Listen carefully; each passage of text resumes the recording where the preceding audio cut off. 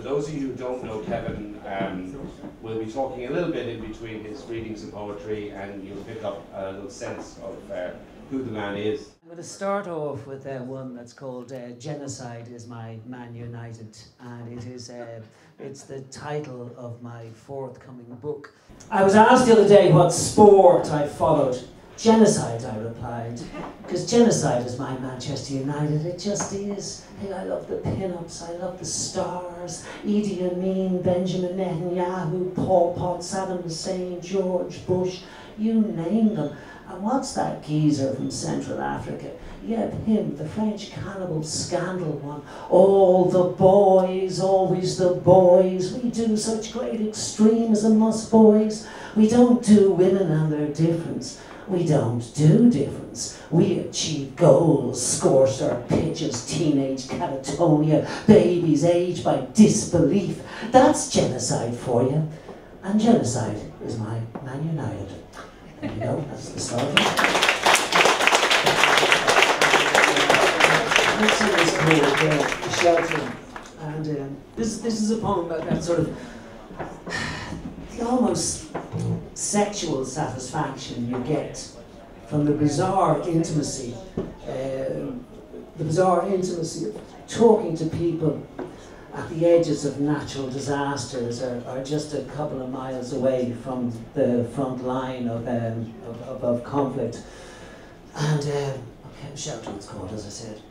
Under spar awning we stood and talked vicious rain. By Battambon Paddy we smoked dope and spoke many minds. Behind Bangkok wall we ducked and hoped, then bullet oblivious. In Ivory Coast we smiled desperate, searching smiles. Where are the eyes and war paint faces? And always we sucked in brittle sexual thrill, strangers, combatant or non, smoking, nodding, talking quietly of the very, very many dangers, hell-bent on stopping you, making it safe home.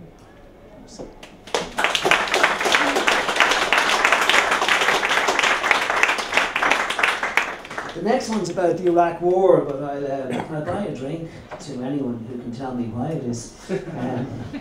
It's called Van Gogh is Such a Sneaky Painter, and it's my favourite out of all the ones I've done so far. And it's really about the hubris of those neocon scumbags who have destroyed Iraq and deliberately rendered it into a set of warring sectarian factions and created the kind of the shit that we're seeing at the moment. And sadly, the people who are getting beheaded are not Rumsfeld and Pearl and Wolfowitz, but one lives in hope. I kind of filtered that. It's based on an encounter I had in a museum in Paris about 30 years ago with a young American. And it was the Jeu de Paume, and there was only two people there. There was me and him, and we were looking at some Van Gogh paintings, and he, in his wisdom, had kind of sussed what Vincent was about.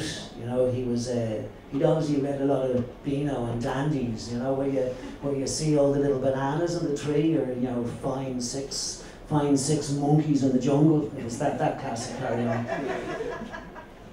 Let me see, how I do this one.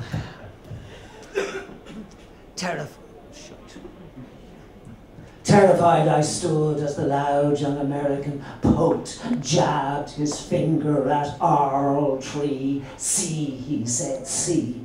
Relentless, museum surreal, no guards, no alarms, not yet. But don't mess with the heart in France, so panic, I say, yes, I do, I acknowledge. Few satisfied he turns with order has been restored, certainty. But there will be no confusion, no ambiguity, so still gesticulating at trembling canvas, he smugly mouths to Kevin, shivering in cultural conflict, high noon sun. Van Gogh is such a sneaky painter. Van Gogh is such a sneaky painter, sneaky indeed, yank in Jeu de Paume, no one's fool. order under attack. So many decadent tropes, goddamn that Dutch jihadi, the duplicity of this old Europe. Give me Iwo Jima for art. The new American century will not be subverted by tricks, by spot the hidden faces in the oral trees. Sneaky, sneaky, sneaky, very Victor Charlie, poor Van Gogh. Sneaky, sneaky, sneaky, very surrender monkey, poor Van Gogh. Poor Vincent, poor Van Gogh.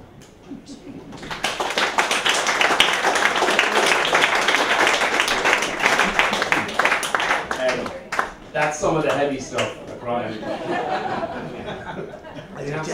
We have some lighter things coming, but I should alert you that it does finish on illness and death. But apparently that's how it goes. That's how it goes. Yeah. But I think we said we said we might talk about love now. Yeah. This is one I wrote about 30 years ago, and I was obviously chuffed with myself and decided to congratulate myself and have a drink or something. And a few decades slip by, as they do. It was written about someone who's in the room. It's called Clam. I fell in love with a cat. Nobody told me she was a clam. She was Tom and Jerry all in one.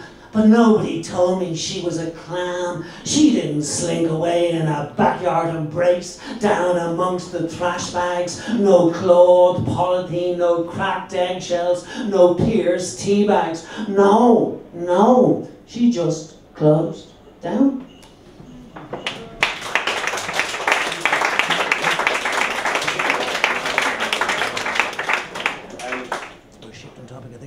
We're rounding back to Ireland now, I think, aren't we? Yeah. And in a way, that's sort of, well, that also gets you started as to what got you writing poetry again. Yeah. We'll get on to that in a second or two because it's just going to make my family sweat when I talk about subjects. You know? Yeah. So, is that the Kennedy subject?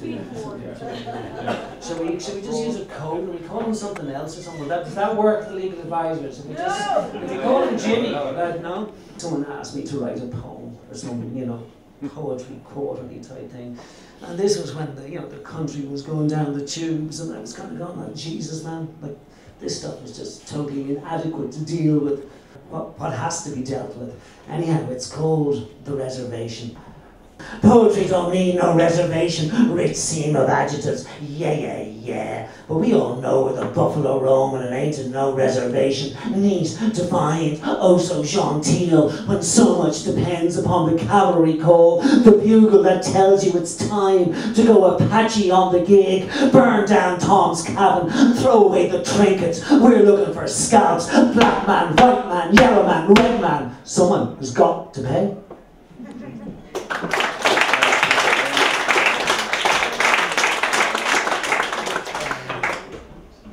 And this one's called Daddy's Cooking Crystal Meth in the Barna Shed.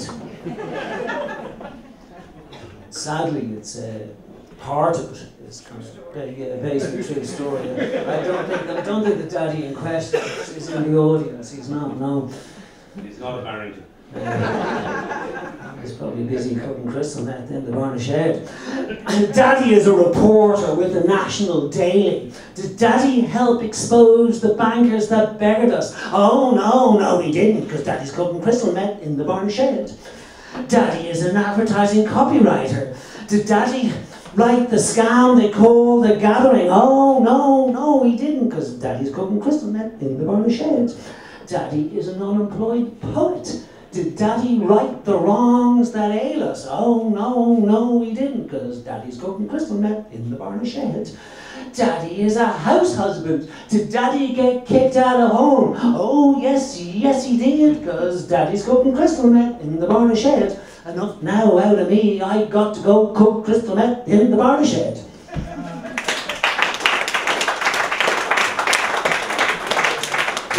For my dear parents, I know my mother's just approving of crystal meth's form of amphetamine.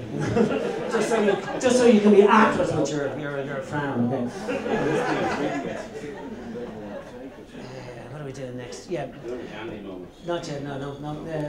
This one is this one's called Sovereign once again, and I wrote it. I wrote it when I was up in Annaghmakerrig, up there in kind of the border of Badlands, and I suppose it's kind of the sort of nearest thing I've done to sort of a Nick Cave murder ballad. The Irish Times on November the 15th just told me over Annaghmakerrig tea that we'll be sovereign again. Sovereign again. So I took to my bike without precaution or credit, and I took to the hills where houses were boarded, dogs barking, and pubs were all closed. Village after village, pubs were all closed. And finally in Cootle, in the county at Cavan, I sat for a pint where Charlie the taxi man leaned forward and said, a fierce amount had taken to the rope, taken to the rope, taken to the rope, dangling from troika trees, and yet others are gone to the bottom of many the lake, many the lake, many the lake. So I swallowed my pint, I got back on my bike, I looked up the trees, I stared down the lakes, and I cried out at the top of my voice, time after time after time again, for God's sake, come back. Please, Lord, just come back. Do you all not know we'll be sovereign again? Sovereign again. Get the fuck up and out of those graves. We'll be sovereign once again. Woo!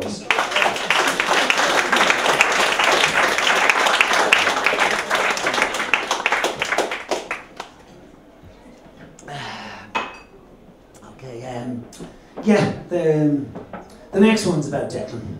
It's called The Togful Came to Tea. Asabrek spectacle, narrative, frontier splendour, west gone wild.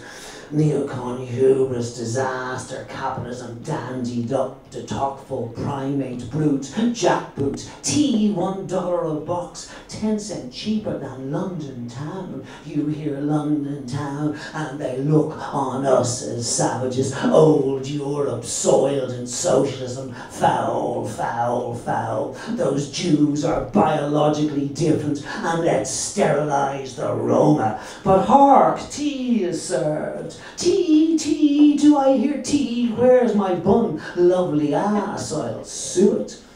Oh, tales of tea, we made it safely to Henry Jackson. How the cops clinked in Boston, Eastern Seaboard Brahmins. What the fuck are they? Sounds immigrant to me. Sea, salt, fresh air, captain on deck, males in womb. 20 men overboard, 10 down with scurvy, 5 shot for sedition. God damn that threat of sedition. God, Allah, whatever. Oh, so liberal, libertarian, libertas. But they made it hell. Hell and Helmand. You know what they say, you can rent an Afghan, but you can't buy one. But even towelheads need to talk, don't they, Bop? The money is zipping through the air. Zipping, zip, zip, zip, zing. No need for Kevlar bullets or so last century. The future's communications. They bring wealth, wealth, wealth. And they bring freedom too. Wedgy wealth, dodgy freedom, and always, always, always, always the bloody threat of sedition. 5 shot for sedition, or was it 6? Don't they understand the need for cheap tea? Those goddamn seditioners. You really need to watch out for them. You really need to watch out for them. Cheers.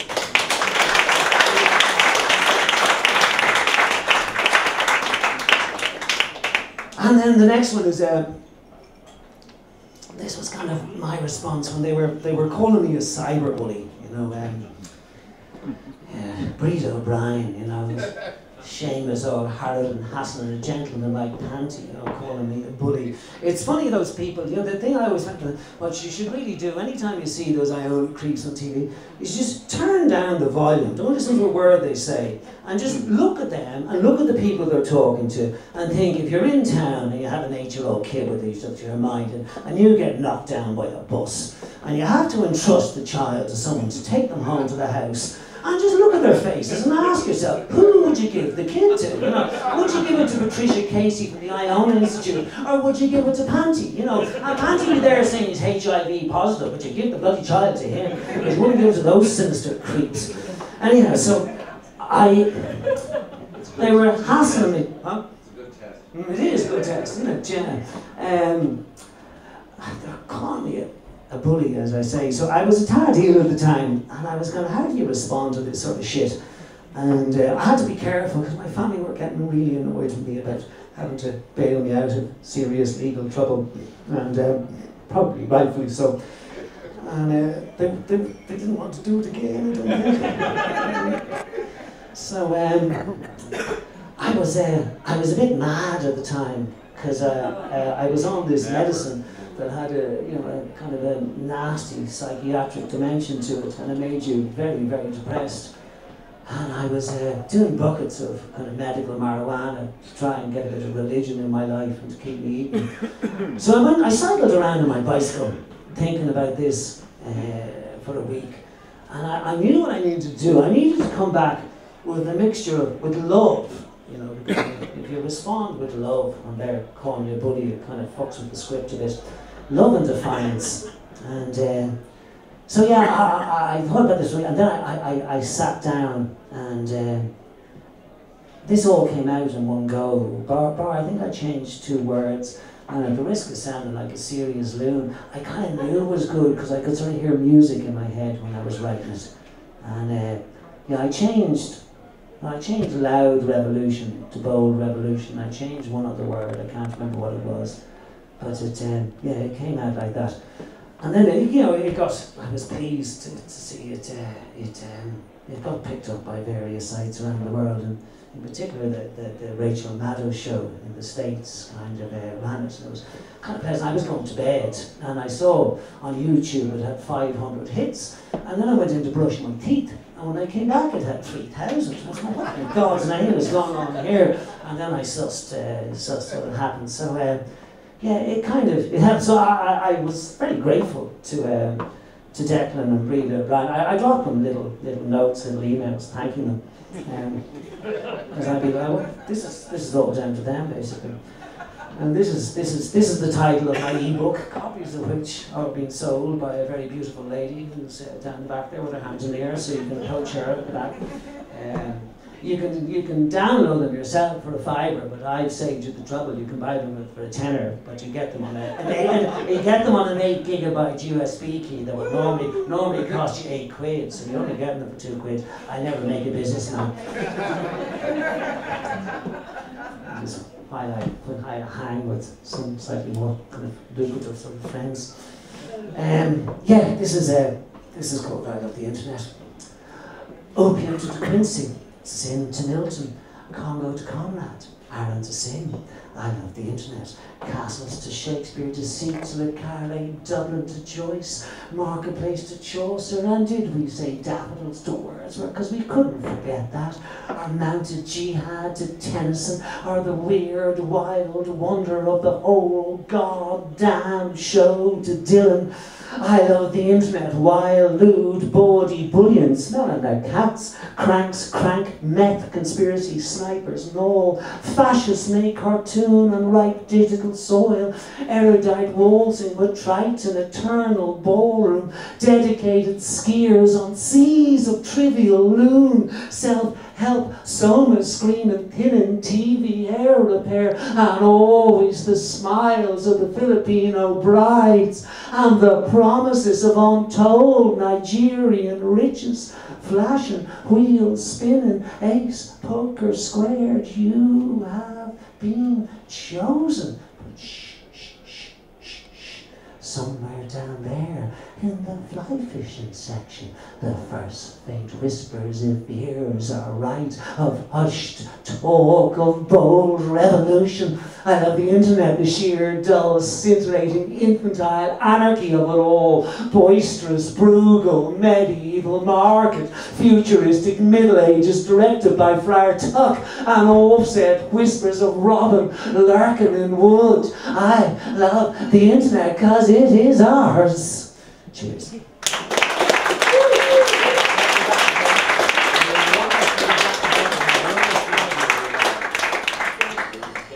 here tonight, I think for those of us who know and love Kevin, is something of a celebration, because many of us were here a year ago, and Kevin was proper bloody ill. And did a good show, read the poems well, but wasn't a well man, and I've gone through some very serious treatment.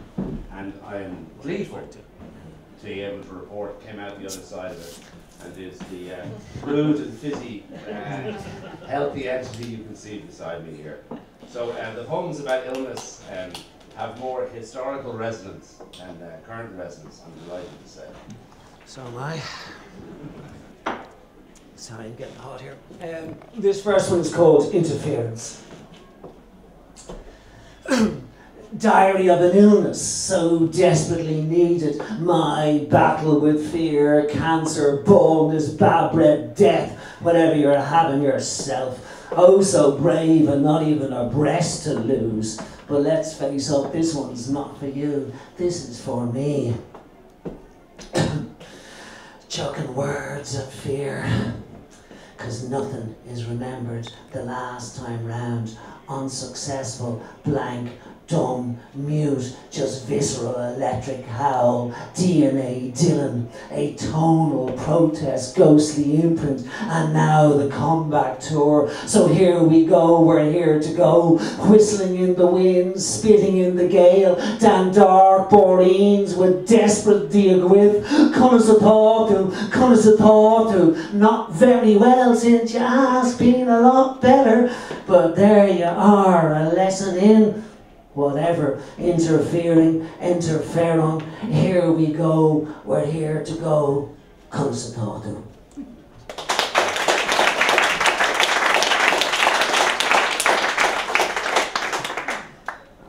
I was asked, someone was doing a Jack Kerouac festival in Spain, and surprise, surprise, they asked me would I do something for it, and this doesn't really have a huge amount to do with Jack Kerouac. I mean, like everything else I write, being a narcissist, it's all about me.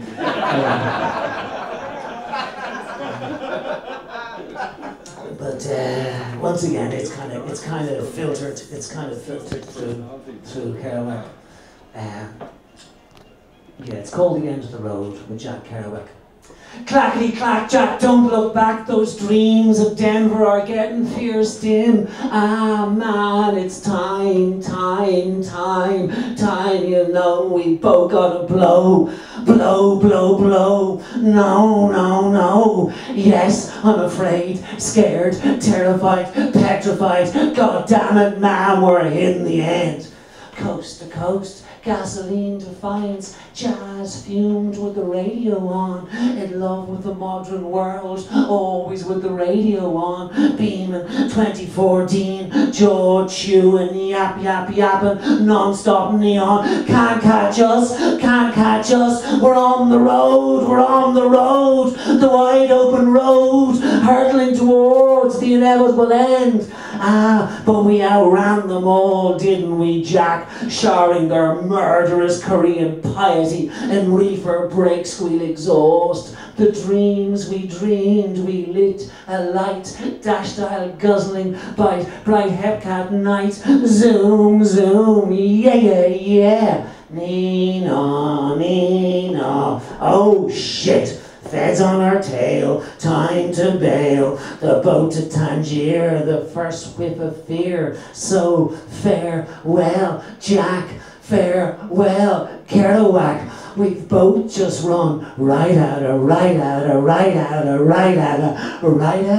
road.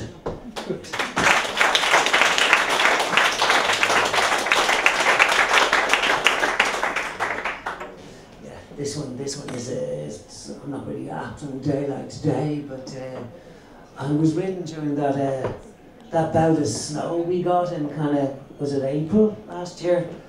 And it was the last thing I needed. And it's called What Chance and a Sign of the Spring. The wind is blowing from the east and it's fierce cold, she said with determined, death-defying determination to the equally defiant grey nail beside, flashing silver-educated lucky in their decent terrier stride. And good on them. But no one fed me my defiance today. And listen here, I got the Solzhenitsyn shivers, I got the Stalin dread, I got the Dostoevsky horrors, man, I got goggles in my head. It's so bloody Siberian, god damn it, it's so Arctic around here. I could really do with some sunshine instead of this blood-soaked below zero Ukrainian nationalistic affair. Sweet mother of Jesus, sweet mother of Jesus, I'm the last to talk of the weather. But what chance of a sign of the spring? What chance of a sign of the spring? A movie has been made of this next one by Conor Horgan, who's here, which is it's a marvellous little movie. As one of his friends aptly described it, it's odd as a bag of cats. And when I was staying in my sister Eileen's house for the year of the medical treatment I was doing, there's one of these electricity boxes outside the door. And like every week it seems to me, there'll be a new sign up for like a lost cat. And me and my madness thought it was some artist playing the game. I just wasn't used to affluent suburbia and what goes down. I spotted a girl I knew once, you know, who was quite a beauty, out looking for her lost cat. And there was just something about what she was up to that just, it was a big disconnect anyhow from the beautiful girl. Anyhow, here we go. Those women searching for cats, they terrify me.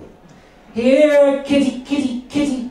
Here, kitty, kitty, kitty. I wish all the women in their 40s would just find their lost cats, please.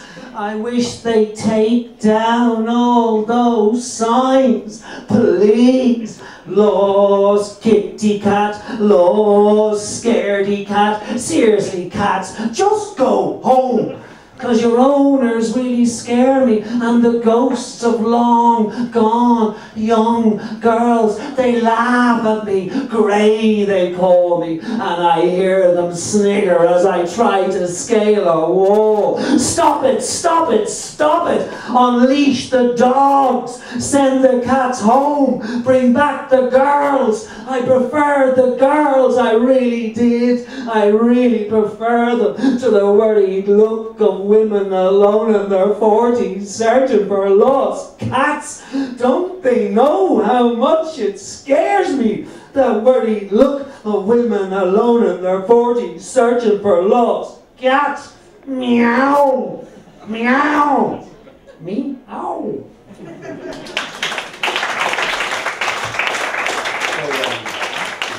The last one for reasons that are made obscure for me is about Margaret Thatcher. But then it's also about death, so there's a happy dimension to it. I just want to thank everybody for coming, and I hope we might see all of you again next year. And say thank you very much to Kevin, and I'll talk to you afterwards. Once again, yeah, thanks, Shane.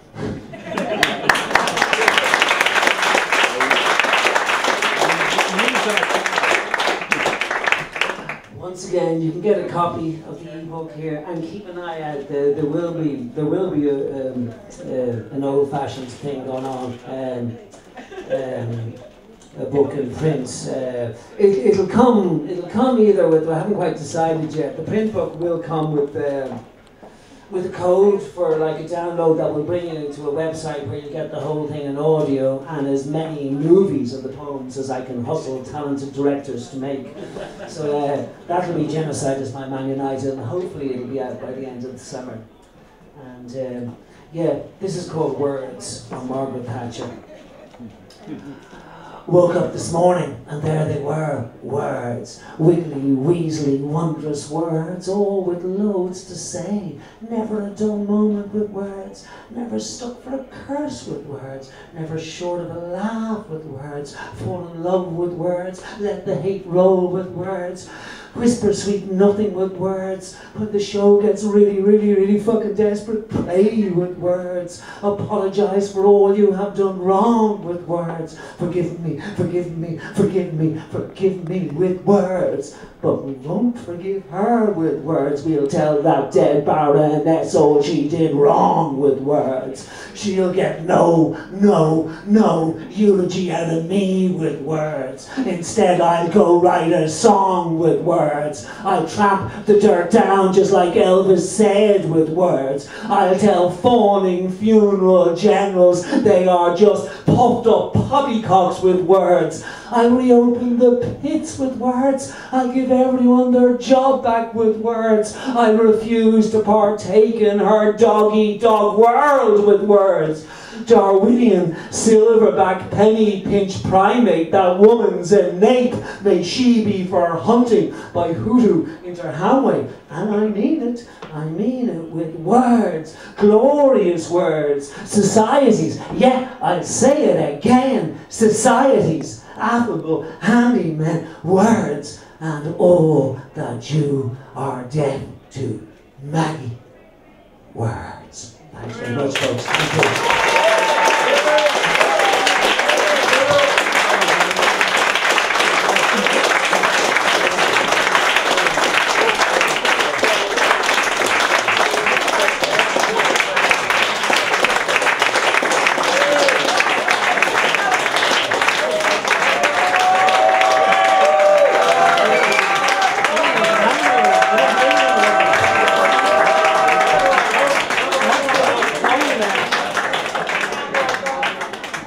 You'd have to write another one.